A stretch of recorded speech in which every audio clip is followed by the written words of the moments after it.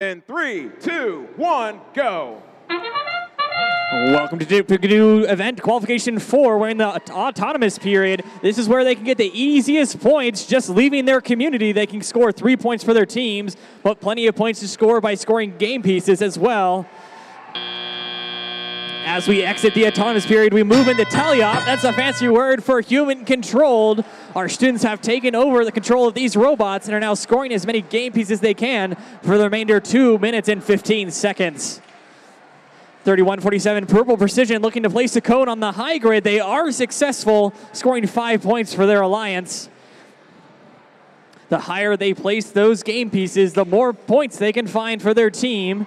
135, that's Penn Robotics, looking to move around and leave their community to score pieces for their alliance.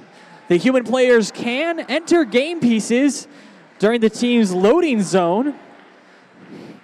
8116 Hatchet Robotics is just sitting outside of their loading zone waiting for their human player to deliver a cone.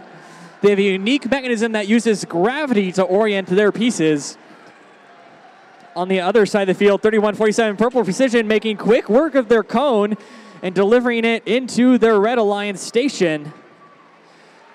Remember, they're trying to make points in the grid. The grid are those places over by their community against their Alliance wall station. They're trying to make links. A links is 3 in a row across the grid. They're looking to get 5 of those for an additional ranking points, which will determine our overall ranking in the competition here today. About 50 seconds remaining in our match.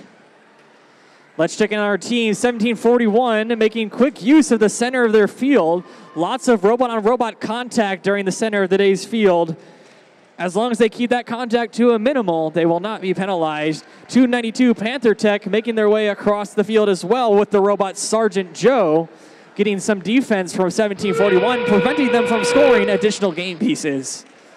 We now enter endgame. We'll start seeing robots migrate their way towards their charge stations.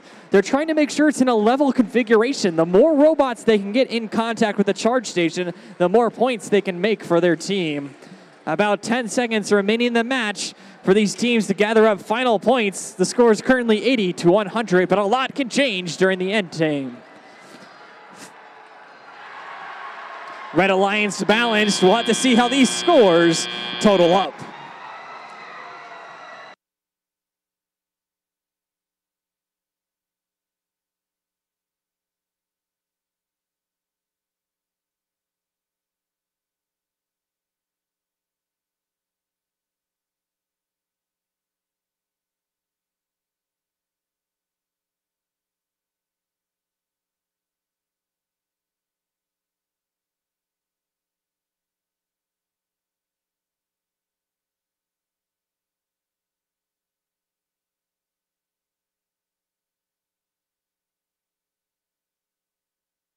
Let's see our scores for qualification match 4. The winner is the Red Alliance.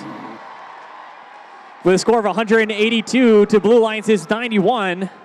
They get 4 ranking points since they're able to generate enough links in the grid. 2 for winning, 1 for autonomy.